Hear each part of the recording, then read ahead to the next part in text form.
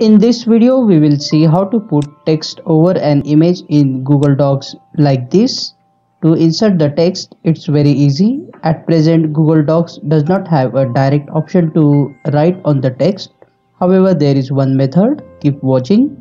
First, click on the image, then cut the image, and then click on Insert option. Under the Insert option, you will see here Drawing. Click on plus New to open the drawing dashboard, and then paste the image in the drawing dashboard.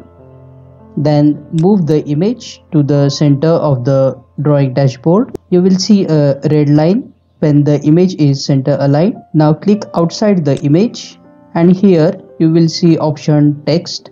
Click on it and click where you want to add the text on the image, and then you can write anything you want. Adjust the box inside the image. From here you can change the font of the text.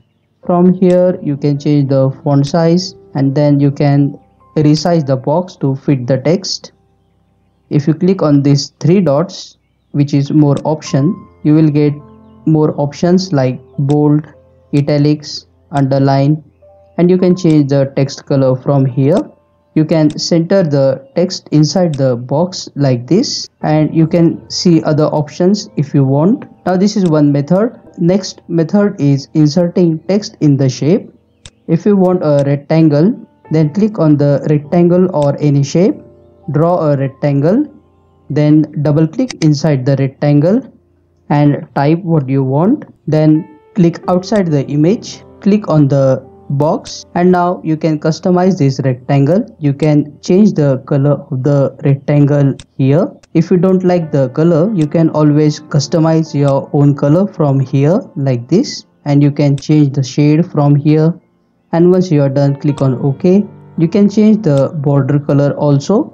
Here I will select red to show you like this. You can change the border thickness from here. You can even make the border dotted if you want. Change the font of the text from here. Change the font size from here.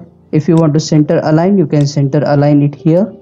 And say suppose if you have a big box like this, you can middle the text inside the shape or a box like this. Once you are done, click on Save and Close to insert the image in Google Docs. Check out this playlist, How to Format Image in Google Docs. It's a very useful playlist if you frequently use Google Docs.